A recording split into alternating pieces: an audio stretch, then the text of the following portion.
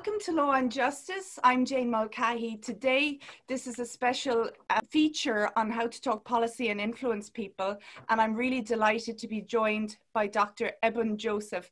Thanks for joining me today. Thank you so much for inviting me. It's a delight to be here on your program. Super. So, Ebun, maybe you could tell me a little bit about yourself to begin with, please.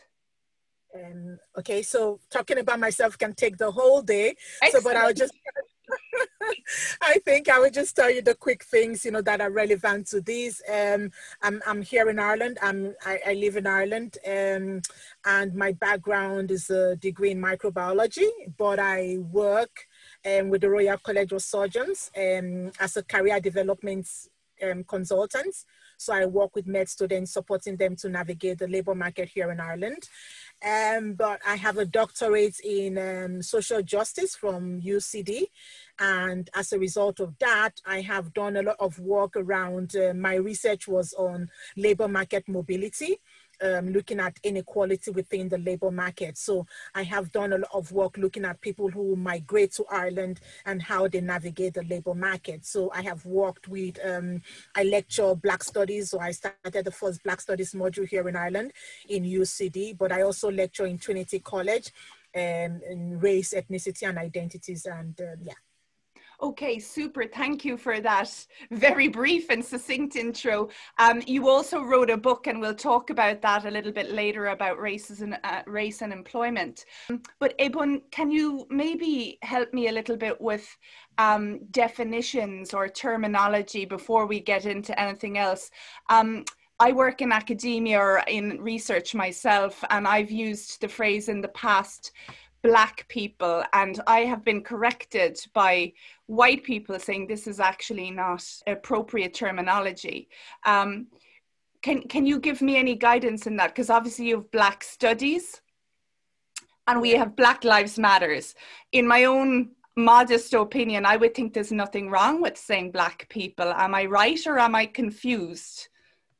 So again, and that's, so it's still an ongoing debate, like what is the way to, so Black people, when you say Black people, that nobody is Black. It's just, like you're saying white people, so nobody is white, nobody is Black, and so naming terminology has been, it's really been a huge issue, because when we say Black people, it's like, you've grouped that identity. So you have ascribed that identity onto them, but yeah, so people who are Black, so again, people of color, so every terminology is problematic. So when you say people of color, then you say, people are, people don't have a color, people of color means everybody, so really it's,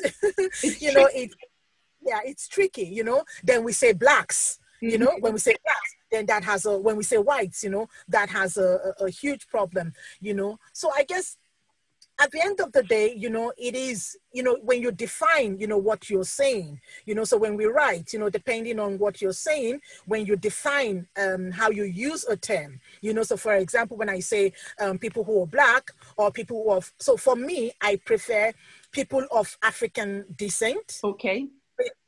So in my writings, as much as possible, and I know it's a mouthful, but when I write, for me, what I would prefer if people were referred to by their descent, know. So if you want to have to refer to anything at all, I would prefer that we refer to people by their descent. So you say people of Black, people of African descent, or if you say people of Black African descent, do you understand? So that means that you're saying it is a descent. But when you say Blacks or Black people, it's almost like we're ascribing the identity, the stereotypes, and all of those things that come with that identification.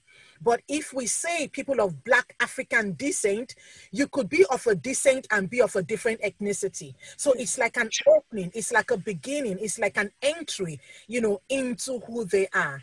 And I know that is much more difficult, like when you're writing, when you're talking, you just want the shortcut, so you just want to say Blacks, you just want to say people who are Black, or you want to say Black people, yes. But also, I also try and get people, particularly my white friends, to be comfortable, you know, saying, you know, people who are black, Mm. you know. So because, you know, we dance around the word, we make it almost sound like if it's a dirty word, Yes. you know, like Yeah.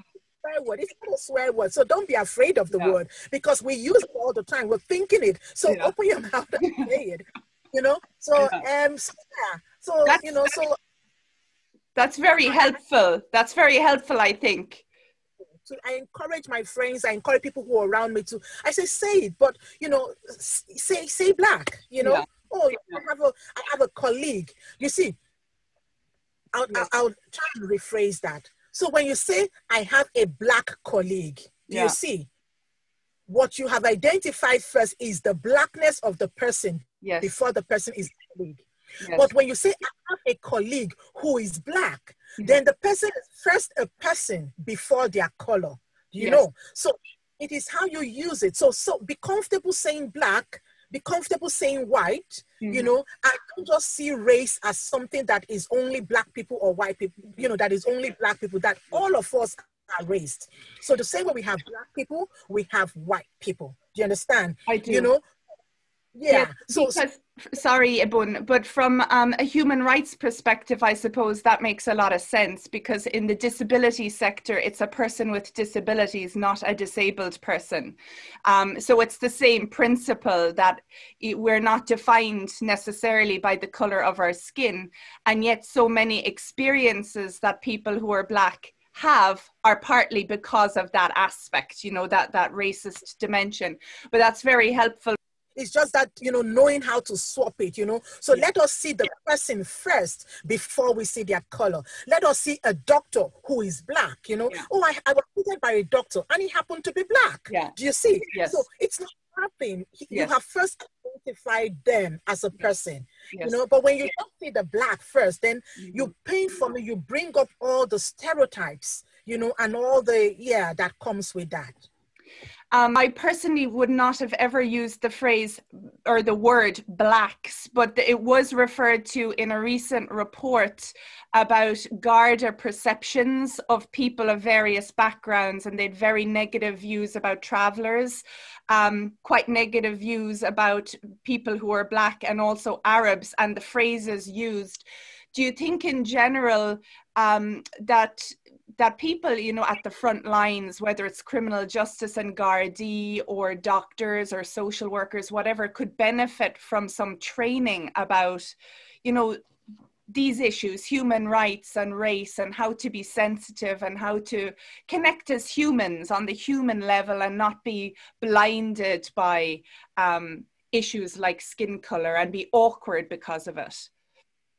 I think it's absolutely vital, you know, that from the Gardaí down to social workers, that everyone, and sometimes I think we even make the mistake and in assuming that because a person, you know, has a black skin color, you know, that they understand as well. No, you know, because particularly if the person has grown in the Western world, you know, if the person has grown in the Western world, their education has completely eradicated every, you know, knowledge, you know, of Africa and people from the African continent. We have actually raised you in a Eurocentric way. You understand? You know, so we all would, you know, benefit absolutely from it. You know, I call that like culturally sensitive hearing.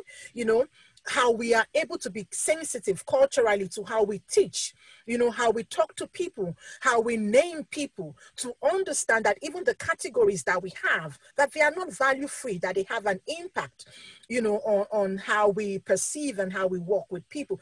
Absolutely. You know, they need training, massive, like in Ireland, you know, I do, when I do some exercises, when I'm teaching, I give the first exercise. Tell me, you know, all the good things. I'm not saying anything. Tell me the good things that you know about people who are black. Tell me the good things that you've been taught in secondary, in university about people who are black. And they all talk about the, you know, everything from the, what is it now, you know, from slavery, you know, and how we overcame slavery, you know, so we go back to civil rights, you know. I'm like, you do know that civil rights, even while it was to free people, it was not a good thing. Right. You know, so you think about the struggle. You've gone again into the struggle, you know. So if everything you know about people who are Black or people who are categorized as Black is about their struggle, you know, then what has it has created again that white superiority. You understand? We are constantly trying to free a group of people. So that's what you've been taught. So our system raises us up to be white supremacists. So even when you're Black and you go through our education system teaches you to inferiorize yourself. It teaches you to see yourself. Absolutely. You know, it starts by teaching you a negative aspect of you know. It just makes you hate, you know, being in that group. You know, so that's our education system. So for us to be anti-racist, we need to be taught. Nobody woke up one day and was a guard. Nobody woke up one day and became a doctor. They were trained and they were taught. So I cannot expect the guard to become, to be aware, to be an anti-racist, you know, by osmosis. You know, they have to be taught, they have to learn it. And that has to come either through our education system or that they take further training to know how to work with people. I mean, like in the last few months, I have just been exhausted with stories upon stories, you know, from groups, people's experiences, you know, with the Gardaí, people's experiences in our primary schools, in our secondary schools, as young as 5-year-olds, you know, talking about, you know, their experiences in schools, you know, secondary school kids talking about their experiences in our education system. It's out there. Those kids put their faces behind it because they've just had enough of it. You know, so people need to be trained. Our teachers, social workers, you know, we need training. Yes, I'm really glad you raised the teachers, and I was going to ask you about schooling because I've small kids myself. They're in primary school, and they've children from all countries in the world at this stage in their class. Unlike me when I was in school, you know, everyone was white and Irish. There weren't even Eastern European people or people from other countries in Europe. Like Ireland has changed a lot in the last 20 years. But our education system hasn't caught up with that in terms of getting to grips with cultural sensitivity and having no tolerance for bullying, and particularly racist bullying. And even, as you say, just the type of curriculum that we teach and the messages that we give. Before we go on to that, can you just tell me, because one of the reasons I really wanted to speak to you was about Black Lives Matter, the whole movement, and how really in some ways the world has changed, or we're at a moment of huge potential growth, hopefully. You know, it's quite volatile in the States. I know it's very volatile. There are riots and people are getting hurt and killed. But the murder of George Floyd captured people's imagination, and the video of that woman in the park, Amy Cooper, with the man in Central Park, kind of showed what Black people, or people who are Black, have known for a very long time, that the world is not a very safe place necessarily. What has this movement meant to you, Ebun? I think that, you know, I think one of the things that it has done, you know, particularly, you know, since May 25th with the killing of George Floyd, you know, and you know, Amy Cooper's actions, you know, performing racism, is that it has removed the blinkers. Because one of the biggest challenges we've had is whenever we talk about race or racism or the experiences of racism, even when people are hit with, you know, statistics and data and experiences, you know, we all still deny. We still say, oh no, there's no racism. Oh no, we can't be racist. You know, so there is still that denial, you know. So the movement has really, I think it has given, for me and a lot of people around me, that it has given voice. It has given people an opportunity to voice it. You know, people have just been able to go out there and say, actually, you know, this is what we're seeing, you know. So while in places like Ireland, you know, physically, people are not being killed, but emotionally, economically, you know, people are being killed every day. People are becoming demotivated.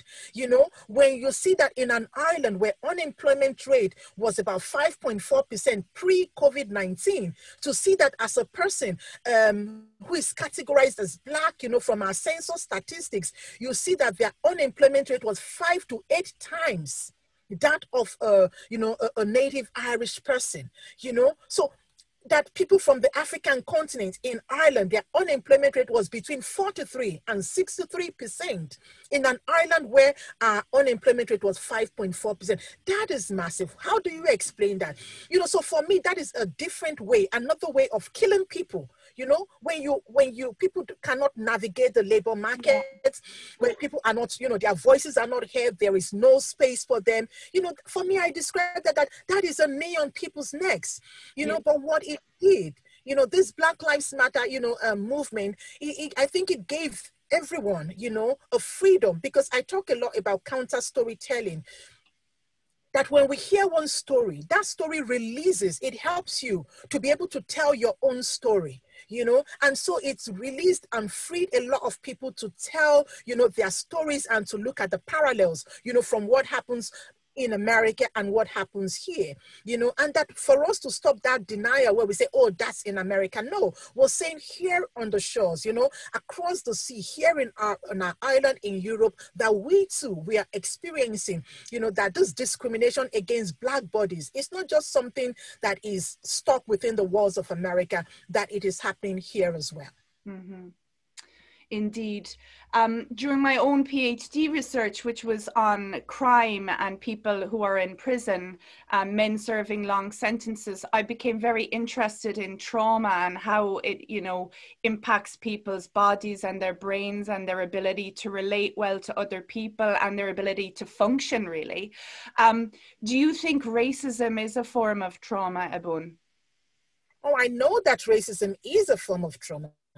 You know, in my work, I talk about how experiences reconstructs the human identities. You know, like, and it's only when, what frustrates me is that it's only when it comes to race that we act like if we cannot see it. Whatever experiences we have in life, it reconstructs, you know, the body memorizes it, you know, and it has a way of coming back, you know, it comes back to haunt you, whether in your dreams, it changes who you are. So in my work, I was able to draw a line between specific experiences and how it reconstructed the identities of my interviewees and changed, you know, the way they began to behave, the way they began to act. It changes their expectations. It even changes, you know, their identities, you know. So it is a trauma. I mean, we look at all of those things, you know. You know, it impacts on your thoughts. It just impacts on who you're becoming. That's why when we started looking at COVID-19, we said that, you know, that we were hit by 2 pandemics. So it was not just COVID-19, but it was the pandemic of racism as well, you know. So yes, it is a massive trauma that is born on the body. I take phone calls every day. Every day. There's literally no day, you know. So only just yesterday, I was taking a call from a girl and she was explaining, she was in tears. You know, she had hounded me for so many weeks on, you know, trying to send me inbox messages on Facebook just to say, I need to talk to someone. And she was explaining her experiences, you know, in the workplace, you know, and this is an organization that is well known, you know, and just, you know, how they tell her things like, oh, you know, we're tolerating you. How do you say that to somebody? And I'm saying this is not a 2-year-old girl. This is a mature woman, a mother, you know, telling her that, oh, you know, yes, you know, when I finish, you know, we'll just, you know, let you come on and then, you know, we'll tolerate you for a bit. You know, she resigned. She had to resign. You know, she resigned from the job, and the employers, you know, the CEO who she sent, you know, where she resigned, did not even do an exit interview to say, you've only worked with us, you know, for 1 month and you've resigned. Nobody even called her to say, why are you resigning? You know, immediately they say, oh, send in your laptop and send in your stuff. You know, they immediately took her off the mailing list, you know, just immediately. Do you understand? No curiosity. And like, there was just really no curiosity. And, you know, interestingly, she's the only Black person in the organization, you know, and she was like, oh, I don't want to think it's race. I said, girlfriend, it is race. You are the only Black person in that organization, and you've only worked for them 4 weeks. And in 4 weeks, they've told you that they are tolerating you. They would not say that to any other person. Dreadful. You know, they won't say that to any other person, you know, but again, like the key thing that happens, she's not willing to report. She's not, you know, she's like, oh, you know, I don't want to, you know. So again, it's all of those things, you know, so people, we don't report, you know, they just come, you know, people like me, I speak with them, I encourage them and support them and, you know, help to build their confidence back up again.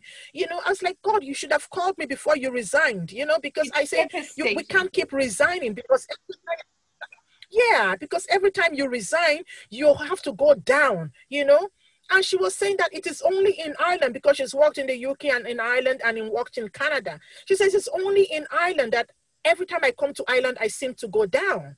You know, she seems to go down, you know, in the labor market, she has to go down, you know. So it is hard. I'm very sorry. I mean, I have people who have you know, so I have people who have a PhD, you know, who are working in care. A PhD means you have a level 10 qualification, and they are working in care that requires a level 5 qualification. This is not hearsay. These are people that I'm having to support and build their confidence and say, look, you know, do what you can. You know, it's hard. But to go back to trauma, that does lodge in the body. And I joined one of your very interesting discussions with a range of very super talented, interesting people a few weeks back about becoming an ally and becoming anti-racist. But what struck me was that, you know, when people are growing up and they're faced with racist abuse or being diminished or just not being, you know, encouraged, kind of when you're a bright, able student, that is not being recognized and nurtured in you, that people can get angry, but they're told, hold it in, you know, be dignified, don't respond.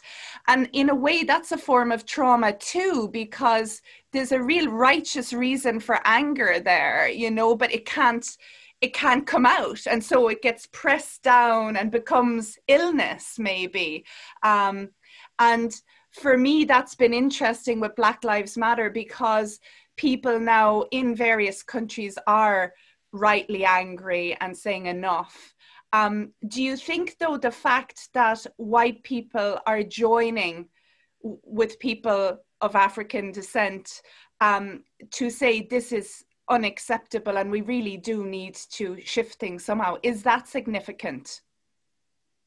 I think it is significant. I think that, you know, because so if you look at a country like Ireland, you know, people of African descent in Ireland are just 1.2%, 1.5%, you know. So our numbers, you know, our economic power is not enough to make that change. And so until we have allies, we have our white allies, we have our friends who join with us, you know, to fight the fact, you know, fight this fight, you know, and we call that, you know, the struggle. The struggle is really for our humanity. You know, the struggle is to look at, you know, that to see people who are Black as human, you know, and people try and run away from it. I'm like, no, that is the struggle. The struggle is that you do not see people, you know, who are Black, people from the African continent. The struggle is that you still do not see them as human, you know, and so we find that in the United States, we are still having that struggle, you know, where we say that somebody who is the police, you know, might be afraid, you know, and might be so fearful, and they release, you know, the bullets and they shoot and they kill somebody because they are fearful. But people who are Black are expected to remain calm with a gun pointed at their head, with a fully loaded gun pointed at them. They're expected to remain calm. They're expected to say, yes, sir, no, sir, yes, ma'am, no, ma'am. They are expected to remain calm with a gun pointed at their head. But a police officer who has a gun, you know, is allowed to be scared enough to release, you know, bullets into people's bodies. Multiple you know, bullets.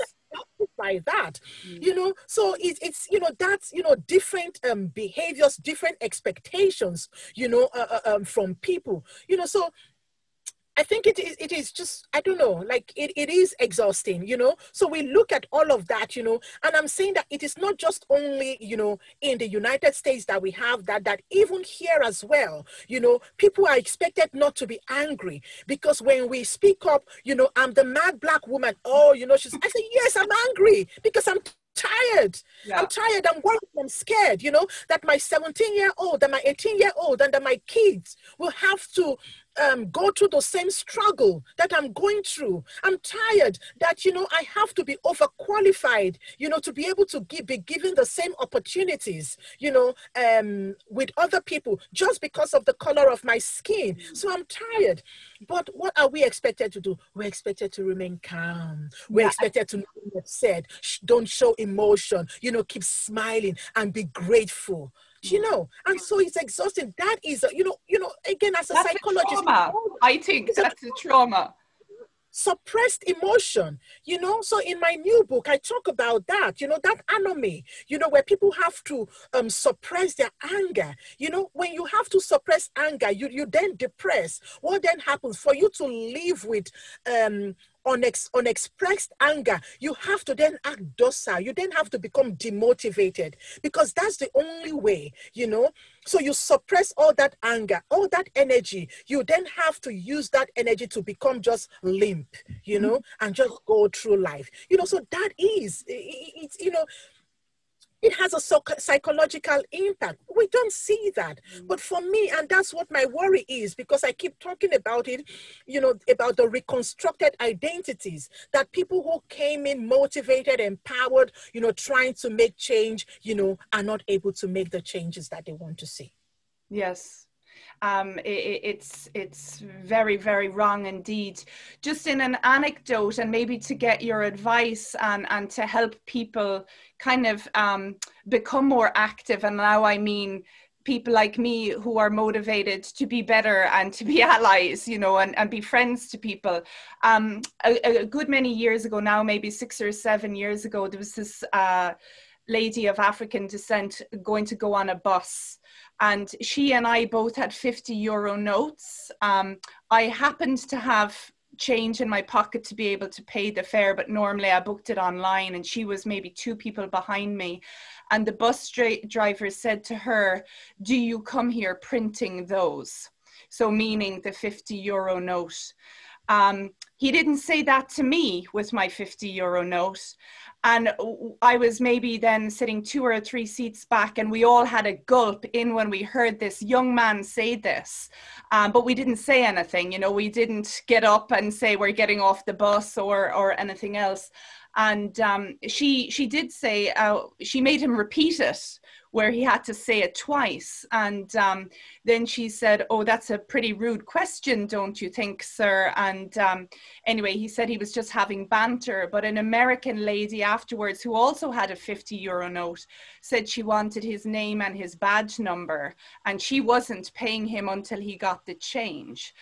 And we kind of clapped for her, because she was responding, I think, to the incident that happened with the other woman. What should we do in that type of a case? Because afterwards I spoke to the woman and I said, "I'm really sorry." This was at 3 hours later when I got to Dublin. I said, "I'm very sorry you went through that." And it was like it didn't even happen. She kind of looked at me, and it was like she dumped the horrible racist memory out of her head in order to be able to function for the rest of the day. You know, it was remarkable. But what should us onlookers have done or said, do you think, in that type of a case? I think, even just to start from your last point, that she didn't dump it, but, you know, she didn't dump that memory, because it was just one in a line of memories. Yeah. And she knows that, you know, in the next few hours, it's going to be reenacted. Do you understand? So in the next few hours. Oh, yes, it was going to be reenacted, you know, by somebody else in some other ways. You know, so that it's not going to go, you know, so that was just the least, you know. So it's like you eat, you know, so you don't hold that memory. Why? Because, you know, it's something that is going to be facially reenacted again, by somebody, very quickly, very soon. So that was just a drop in the hat compared to, some of the real, dangerous ones that, people have seen. And then I guess sometimes the way we look at it, we're like, here, you know what, the person doesn't even know me, so, right. So you just, this is a total stranger, It. No, the person, so you look at that, this person is not worth my sweat, and so that's how we try and reason it out, but imagine having to, keep drops and drops and drops and drops of that every day. And that's why we call them microaggressions. So they are dropping, like that, little tap that is dropping in your kitchen, that little leaking tap, that's it. So imagine 100 of those, or 10 of those, or 15 of those. One day the pot just gets so full, you snap. Or you get tired, but what should people do? I think that, like I said, the population of us are just so few. So everywhere we go, we will always be in the minority, So until people stand up and speak for what is right, don't wait 4 hours later, it's at that point in time, sometimes I get trolled on Twitter, I get trolled online, and sometimes, people just, one or two people just come and they take on the troll, and so I'm able to stand back, and then I don't have to, engage with the troll because two people, so they become allies for me online, and most times I don't even know them, but they just take on the troll and engage the troll. And so that way they kind of, shield me. Buffer. They're a buffer. And I kind of feel, I feel that, okay, yes, I'm not in this alone. So at that point in time, that woman embodied that shame by herself. So when you go through this, first you embody shame. You're faced with shame because you're put in the limelight, but not a positive limelight, a negative limelight. So you're engulfed with that shame, and that shame is yours alone. But when people who are bystanders, rather than being passive bystanders, become active bystanders and step in and say, actually, that is extremely racist. That what you're doing now, you're selecting this one because I had a 50 and you didn't say that. Yeah. Why didn't you have that kind of banter with me? The minute you say that, you wipe away the shame. The shame no longer becomes her own. The shame becomes the shame of the driver. Do you understand? Yeah. So you shift that, and so what we need is active bystanders who actually take part. I was saying it with the George Floyd killing. Imagine if the bystanders who were there that day, if they did not only just record, what if they did something and pushed the guy off, the knee? The guy didn't, he wasn't holding a gun. Do you know what I mean? I don't think I can't remember if he had the gun in his hand. He had his knee on his neck and he had his hand in his pocket. So imagine if somebody pushed him away. 8 minutes 46 seconds. One person, 3 people could have pushed him away. Nobody did. Do you understand? Yeah. And so racism, I think that what we have is a crisis of care, that people don't care. People don't care enough. They say they care. No. If we care, we will act. Think about it. All the things we really care about, we act. Caring. You cannot care without acting. Yeah. The things we care about, we act. We do not care enough. So for me, I began to remind people that racism is a crisis of care, that we have a care crisis. That's what we have. We don't care. And it goes back to where we have started from, that we do not see these people as human. If we saw them as human, we would care. One day I was joking. I was like, if there was a person who is black in the middle of the road and a dog, and you could save only one person, I would be afraid. If the person to save is a white person, I would be afraid because I wouldn't know. I wouldn't be able to put my hand to my chest to say that the person will save the black person, the person who is black, over a dog or a sheep or a goat or a cat. I would be afraid. Yeah. Wow. That is a tough way to live in the world, to be fair, to not have that sense of confidence, because I think most people who are white would not have that worry. I don't think they think about it, and that obviously is white privilege, that you don't have to have these types of scenario or thoughts going through your head. Like, I worry about my kids all the time, like not in a sort of over super protective way, but just, you know, you love them and you want what's best for them, but I don't have to worry about those microaggressions 10 per day or whatever. I mean, it's horrific to think, as a mom, as a parent, loving one's kids and not being able to shield them from that. So Ebun, just to go back to schools now, like, kids don't become racist by themselves. These views, these not seeing fellow humans as equally human, come from the adults in their lives, I think, who they love the most or who model certain behaviors to them. Parents obviously have a key role, but teachers also have a massive role in shaping young minds. Do teachers get training on cultural and racial issues? Do you know, and if they do, does it need to be a whole pile better? You know, does it have to be delivered by people who are of African descent or other ethnicities as well, rather than white Irish people who might have read a few articles about it? Yeah. And again, I think that if we go back, you know, just one of the things is that racism, as we have it today, none of us created it. We inherited racism.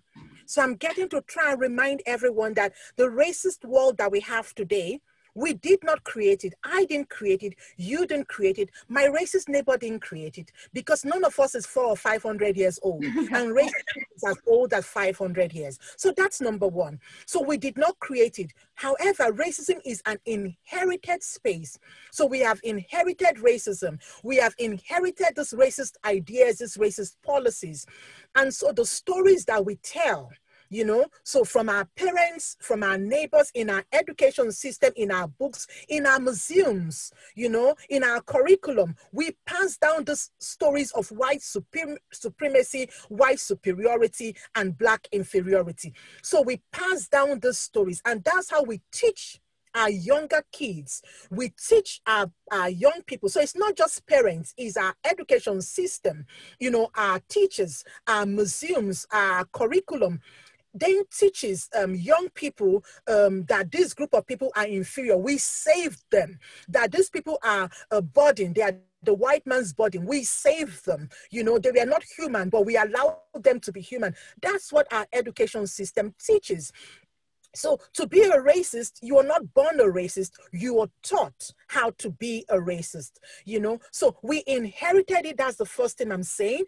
But what we do, our inheritance is up to you, is up to me, is up to the teachers, is up to the parents, is up to every one of us, is up to the provost of the school, is up to, you know, we've inherited racism. But from here on in, what we do with this inherited racism is all us. Mm-hmm. Is all us, is all you, is all me. How we choose to respond to that is all us. So yes, we have a part to play. You know, I think that our educators, if, you know, some places say they do, but they don't do enough. It's not enough, because what they are taught is a Eurocentric knowledge. Because our education system, think about it, ask all the people around you, our education, you know, and that's why I ask the question all the time, what are the good things you've learned about Black people? You know, there's nothing.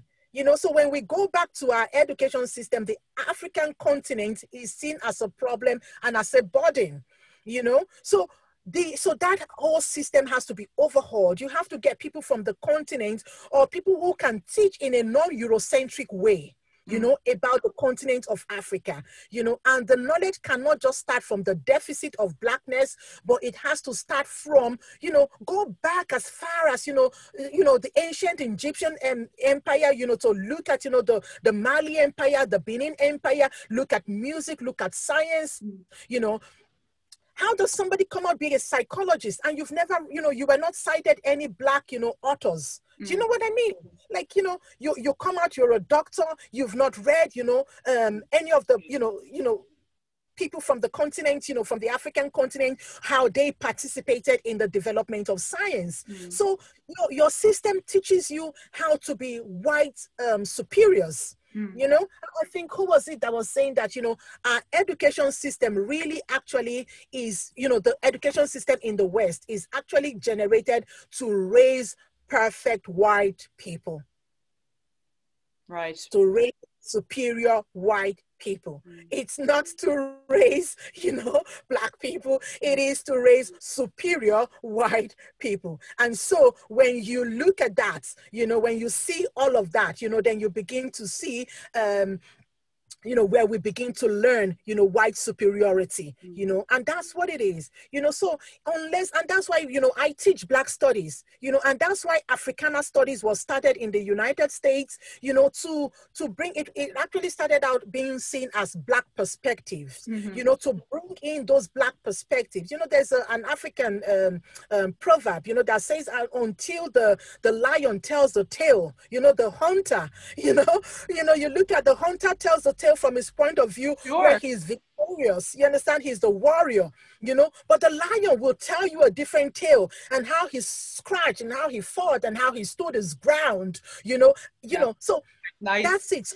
So our education system only tells us the tale from the point of the hunter. Even today, as academics, it is so difficult for us to get published because, you know, our materials are stripped and stripped and stripped and stripped of all, you know, the critical consciousness until it sounds like a Eurocentric, you know, you almost have to sound Eurocentric, you know. Fanon calls it, you know, black skin, white mask, you know, so that we are all even almost expected to be like, you know, with our black skin, you know, to be white masks, you know. So yes, all of those things are there, and it's constantly navigating those spaces, you know. One of the things I've been advocating for, you know, I said that, you know, like all first year students in universities must be taught a compulsory module on anti-racism, you know, so yes, why not? Yeah, you know, so a compulsory module, you know, on how to manage difference, you know, so that where you can bring in all the different voices, you know. So whether you're a doctor or an architect, an engineer, you must participate in that module to help you understand, you know, society, to help you understand humans, to help you be able to manage difference, how to be, you know, my work. And in my book, I talk about that.